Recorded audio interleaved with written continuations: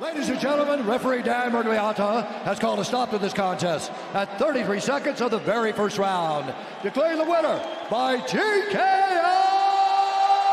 Derrick the Black Beast Lewis.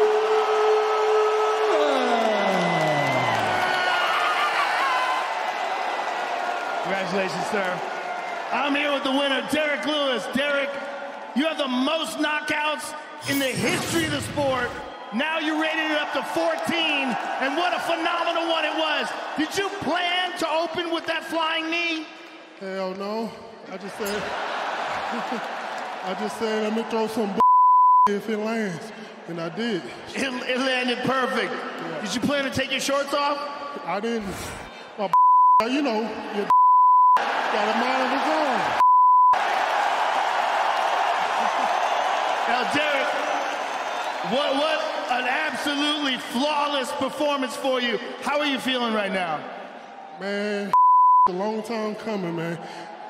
I've been wanting to hit him for 2 years now. I finally hit somebody. I was happy in the motherfucker.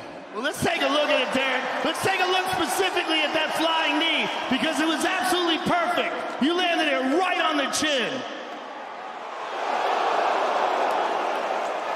Man, that's all the hard work my coach. He's been drilling that same switch knee for the last 5 years. And by damn, I'm glad it finally landed. Because I was about to give up on no bull. Well, it was fantastic. It was phenomenal. It was a flawless performance. What's next for you?